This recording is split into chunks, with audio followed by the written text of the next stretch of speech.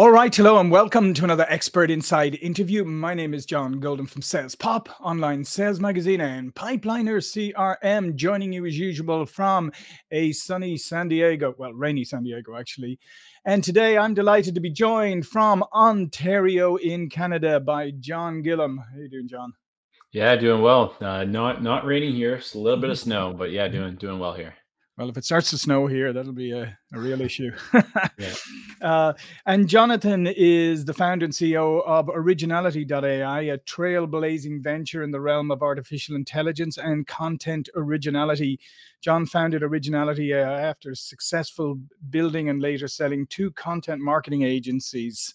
And so what we're going to talk about today is really the whole area of reviews and AI and how you can use humans in collaboration with AI to overcome what is probably going to become more and more a problematic area where we don't know what's real anymore, right? I mean, I think that's the big issue. We don't know what's real. And I just noticed, actually, Jon, not to get off topic, it was quite funny with Air Canada and their being taken to small claims court and then them trying to claim that the AI chatbot was somehow not related to them. It wasn't Yeah. their fault. Yeah, no, it's true. It's an interesting problem that everyone's gonna be wrestling with when you unleash these AIs, and if you're attempting to have them speak for your company, Yep. what are they gonna say? So let's kick this off. But I wanted to know, first of all, tell me a little bit about why you built this this product, and then talk to me a little bit about what are the problems that you're seeing out there with AI generated content that's been passed off as real, especially in reviews and things? Because we used to say, oh, look, reviews, that's the consumer, that's the currency of success and all of that. But now we don't know whether that's real or not. Yeah, no, I think it's interesting. It's definitely the case. So, I mean, the background is built and sold some content marketing agencies. At the time, we had systems in place, and we were trying to be as transparent as possible about when AI was used in content creation and when it wasn't. We had a Mhm. service that was AI enabled content, and the customer, like our customer, knew that that was AI generated content. Right. And then we had human generated content. Um, and we had sort of systems in place and procedures to try and manage if that was AI content or not. But there was no really good check the same way that you would have with plagiarism. You know, a lot of people are happy to pay a writer $100 for an article. You're not very happy when you've paid that writer $100 and they've just copied and pasted it out of ChatGPT. Mhm. And so we wanted to put the power in the hands of the publisher to choose to either accept the risk of publishing AI content or ensure that they weren't publishing AI content, and sort of a fair value exchange between writers and agencies, and ultimately the customer and the publisher were happy. So that was kind of where we started. We launched actually the weekend before ChatGPT launched, Ah. and then yeah, it's been a bit of a wild ride since then. Mhm. Yeah, interesting, because I mean, there's a lot of people on social media platforms saying, oh, you can do all these side hustles, you can get all this job, and some of them are like, oh, you can write reviews, or you can take they want it translated from audio into text or whatever, but they want humans to do it. But people are saying, no, no, here's the hustle. Look, you dump it into, you let Google listen to it and then type it out and then send it in, and there you got $400 without doing anything. And this is obviously the issue we're facing. Yeah, exactly. I mean, it's an issue. It's an issue across the board. Anytime, whether it's people are filling out surveys using AI, it's a challenging world that now needing to navigate on the societal impacts, and the sort of we're getting into those sort of second order societal Mhm. impacts of unleashing this kind of power onto the world, and what we could use to be able to rely on as being human generated is now questionable Mhm. on whether it was or whether it wasn't. And you mentioned reviews. Yeah. We've sort of, since we've launched our tool, we've been using it a lot to try and understand the sort of polluting is kind of the wrong word, but it's a little too aggressive. But sort of the pollution of generative AI content across the internet. Where's it going? Where do we want it to be? Where do we not want it to be? And so we're seeing in some review sites up to 30% of reviews right now are AI generated reviews. And I think most people, to your point, when they go to a review, if they knew that that was an AI generated review, they would not be very happy that to be reading that review, and they would probably trust it less than the known human generated review. Yeah, and I think that's the big issue, is just the not knowing and the lack of transparency that's out there. So do you, I mean, how do you address this, or how do you overcome this? Or if you're a company, how do you make sure that you at least are setting the right tone? Yeah, so I think there's you we so we're not anti AI. We're just Sure. want it content. We want it to be used when it makes sense to be used. So we have some of our AI research team are non-native English speakers, and they write some content for our website to talk about the research that they're Yeah. doing, and they use generative AI um, to help their content Right. flow better. Mhm. And it's a great use case.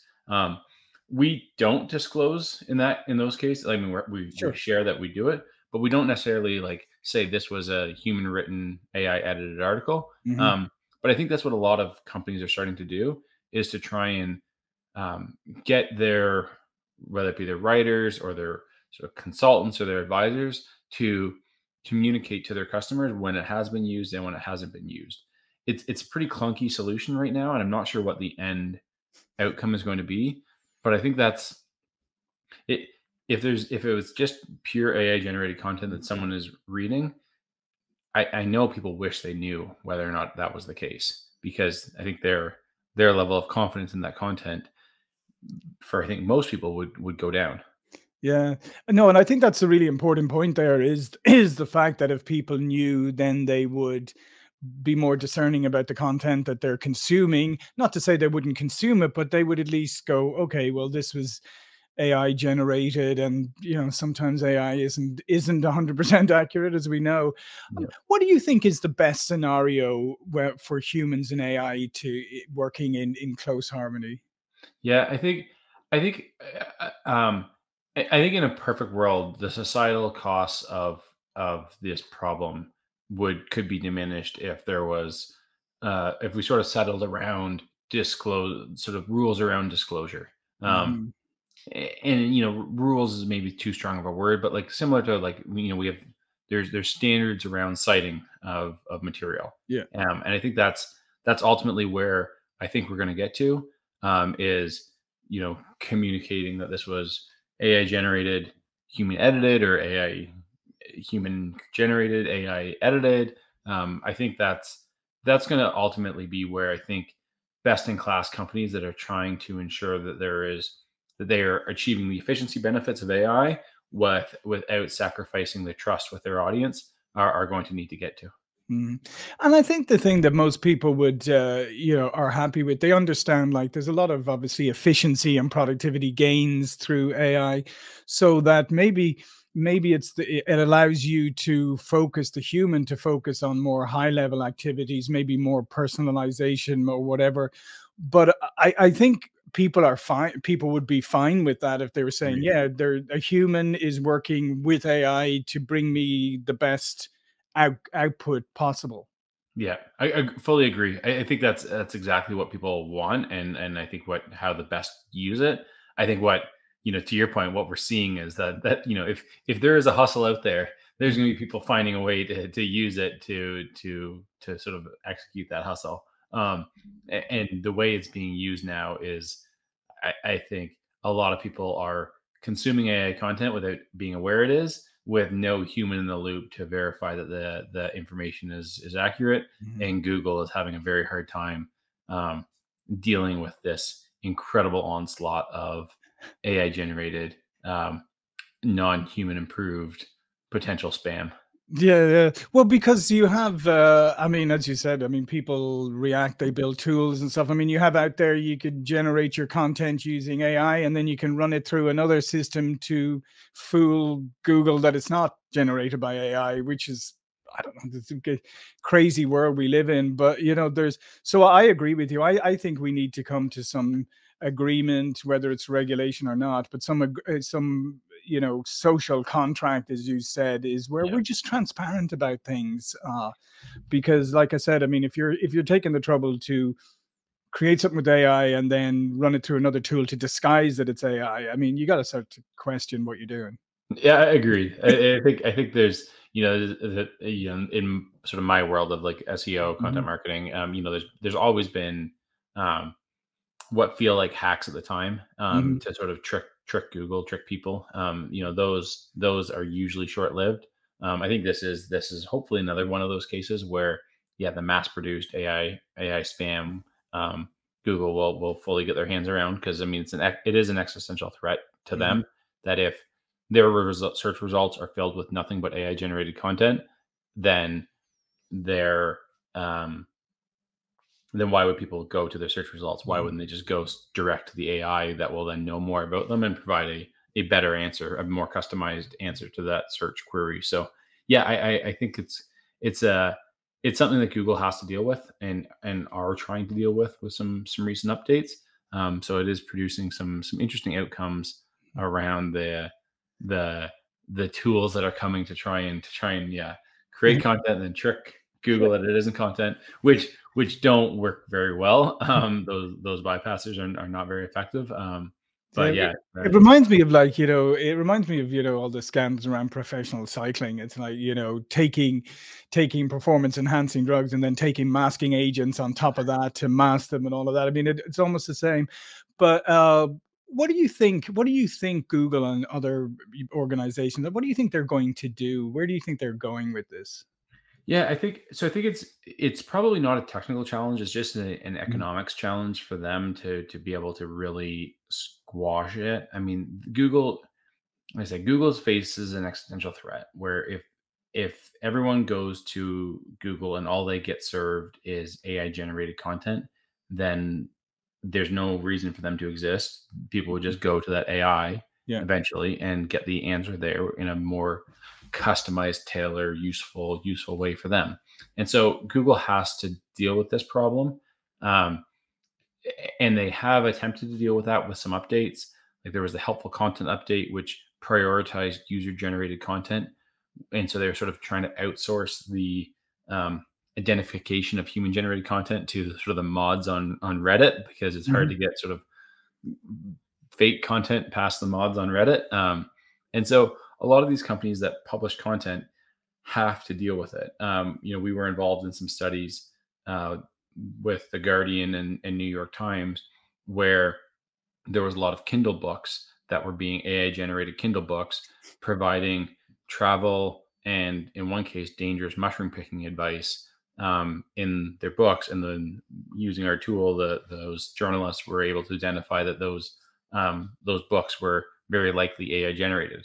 And that is a problem for sort of any middleman that is distributing Yeah. content, whether it be Amazon or Google. It's a challenge that they have to deal with. And again, it's not the AI research team at our company is Yeah. extremely smart.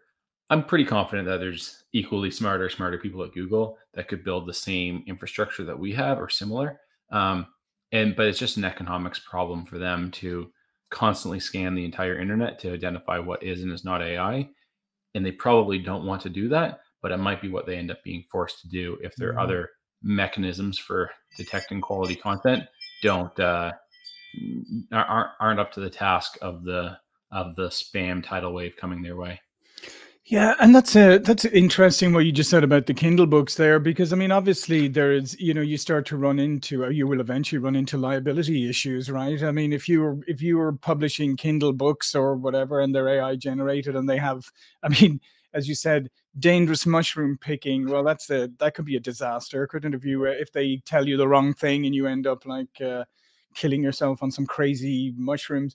But I mean, I think this is coming, as we mentioned, like you had the whole Air Canada thing, but I think this is coming where people are going to, and especially given the society we live in, people are going to start getting litigious over this. Yeah, I think I mean, there's a debate who owns it, and I think that has become pretty clear that it is not, the a pretty clear in that I think the position that AI takes, the position that most users of AI take, is that the output of an AI is the property of the person that requested that Mhm. content, that person that put in the prompt.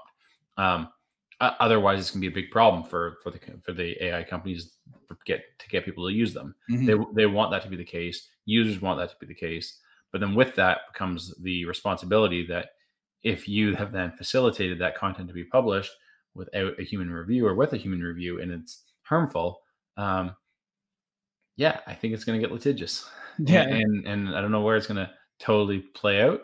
Um, but I think maybe that's why some of the AI companies are pushed so hard that no, you own that output of our LLM if you've requested it. We don't own it, and we're not liable for it.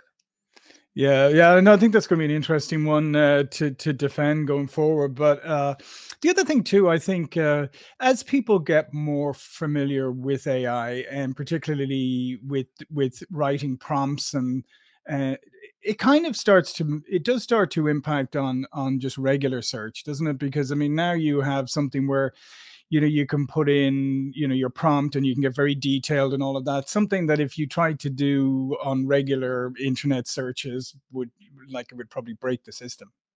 Yeah. Yeah, no, I'm personally, I don't know. Yeah, curious to hear if you sort of how much your search volume has decreased compared to your ChatGPT usage. But there's certainly some aspects of that I would have normally used um, uh, Google, but I'm now Mhm. using either exclusively ChatGPT or some combination of the two. Like I'm trying to learn something that I'm nerding out about with Yeah. some electronics, then I might use a combination of the two. But yeah, no, I've definitely found myself. I'd say maybe I'm moved 10% of my search volume to ChatGPT at this point, and it's probably going to increase. Yeah. And do you think then that people like Google are going to have to adapt to that? I mean, to make it so it's a more seamless experience, not that you're not like writing prompts in AI and then you're doing the old and in Right. Google. Yeah, I think I mean I think they certainly are already trying. Um, with Bard and then Mhm. rebranded to Gemini. With Bard with Microsoft. Yeah, I don't I don't know. I think it's going to be. Uh, I think their first attempts, as is always going to be the case with any first attempts on integrating kind of Mhm. the Google search answers, wasn't exactly what people were after, and it kind of broke the exchange of value between Google consuming people's content and then sending them traffic, and that was Mhm. always sort of an implicit fine agreement. Yeah. If Google just consumes all the content and then provides the answer and cuts out the web, then they'll eventually get cut off from that new content, which maybe they'll care about. So, anyways, I think the current implementation is not going to stick, and there's going to be quite a few iterations before Yeah. there's something that genuinely sticks. And I think it's going to be a far more integrated experience, similar to what is offered at ChatGPT right now, but including that sort of a chat interface, but with a lot more dynamic inclusion of information from the web. And just finally, I mean, I think based on what you're saying here is as things develop, I think there's obviously going to be, because we're always worried about roles disappearing and all of that, but to my mind, there's going to be roles that become more critical, like the editor, like the moderator, right? So, and I Right. think if I see a piece of content and it said it was labeled like generated by AI, edited by a human, I'm like, good, looks good to me. Yep. Uh, so I think that rather than look at this as, oh, look, all these jobs are going to go away, it's more like you're going to reorganize and create these roles that are applicable going forward. Yeah, no, fully agree. I think no, for the history of sort of any technological innovation, it has generally been the same situation where a piece of technology and one person doing that job now replaces 10 people that were doing that job. So I Mhm. do think there's going to be Sure. some displacement of writers, of Mhm. artists, of developers. But there's going to be so much more output that those roles will move into Yeah. the review, because I think there'll always need to be a human in the loop for any kind of mission critical activities that are happening with creative development. Um, and so, yeah, I think the same has always been the case, where it's not necessarily AI taking someone's job, but it's somebody using AI that is then displacing 10 people that used to do that job without AI. And I think that's going to be the same. What's different is that this is now being applied across many industry, whereas sort of when the loom came out, it replaced weavers, Yeah. and that was sort of a discrete use case that was getting disrupted. Whereas I think the breadth of the disruption that is happening with generative AI is unique compared to other sort of similar technical evolutions. Yeah, no, it is. It's really kind of like taking it's across the whole knowledge economy for Yeah. sure, and then and not just the knowledge economy. Well, listen, this has been fascinating, Jon. Thank you for these insights. All of Jon's information will be below this video. But before we go, please do tell people a little bit more about you and originality.ai. Yeah, so Originality.ai was created to help people understand the true source of the content that they're publishing and ensure that the publishers were the ones that were accepting the risk of either getting the efficiency of publishing AI generated content or ensuring that they weren't publishing AI generated content. And people are happy to pay a writer $100 for a piece of content, not happy to find out that that content was just copied and pasted out of ChatGPT in 5 seconds. And that's what Originality's here to help with.